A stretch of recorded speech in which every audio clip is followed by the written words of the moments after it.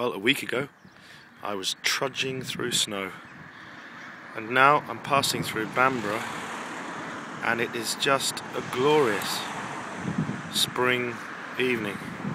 It's about 6 o'clock in the evening. There's a very impressive Bamburgh Castle,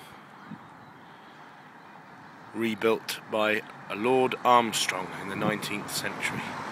Apparently there's been dwellings of sorts there since prehistoric times. Just a wonderful evening. Just wispy clouds and the golden orb on my back. I'm walking onto sea houses this evening down the east coast. The sea is just like glass at the moment, it's so still. So on we go.